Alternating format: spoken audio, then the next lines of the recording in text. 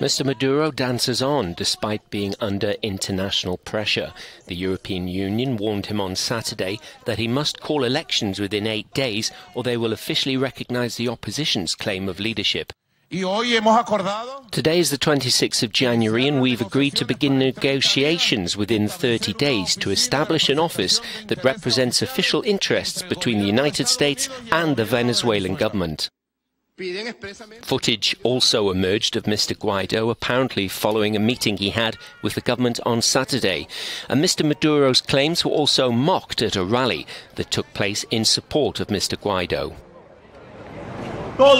Anyone who wants to achieve the end of this usurpation of democracy, then the government of transition and free elections welcomes the discussion, as we have said clearly at all times. Yet for now, amidst the stalemate of competing claims, the Venezuelan crisis goes on.